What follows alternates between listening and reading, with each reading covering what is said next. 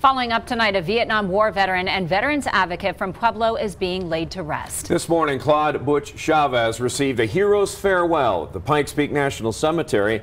Our Allison Zimmerman and photojournalist Carl Windner show us how people are remembering him one more time. One more ride. Him and my mom loved motorcycles. That was his second passion besides my mom. For a Vietnam War veteran in Pueblo. A day like today, he'd be on his motorcycle.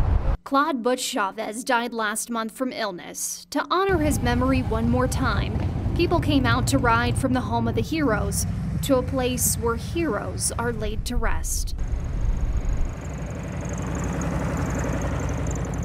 His love of motorcycles wasn't the only thing he was known for. He was a family man. When I was having problems with my son, he's the only one who stood up for him and was supportive of me, which I needed.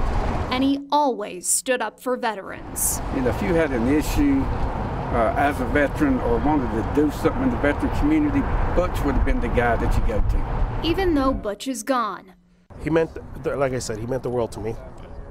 And this community's gonna be lost without him. His legacy will be remembered forever.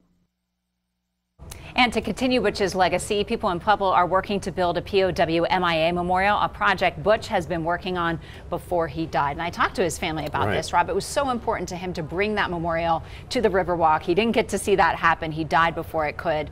But hopefully, as soon as we know more about how the community can help with that, we'll share that with you. It's right to see what such great support today, and his legacy will live on through that.